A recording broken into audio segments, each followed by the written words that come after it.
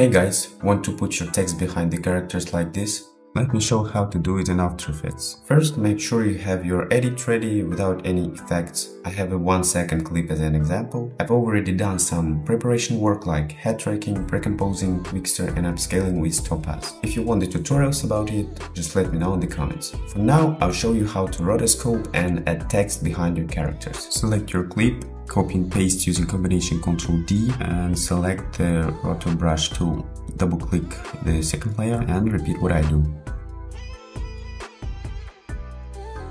After that, I usually put these settings and press the freeze button. Wait until it's done. You can see that it worked. Now we need to add the text layer. Create it using combination Ctrl-Alt-Shift-T. Enter whatever you want. I'm gonna write my nickname. Choose your font and size, but make sure the text is big enough. Fix the position. And now we need to add some effects. First is deep glow and drop shadow. I'm gonna use the preset from my free editing pack.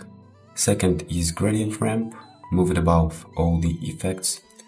For start color, choose the brightest one in the clip.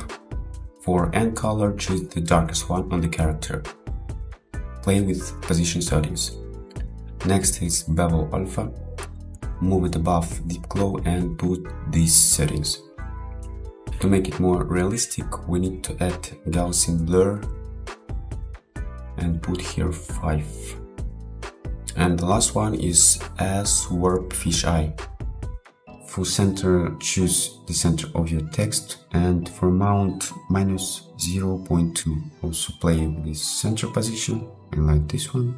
I think it looks good. And now you have cool text behind the character. From here you can pre-compose all the layers and add zoom, shades or any other effects you like.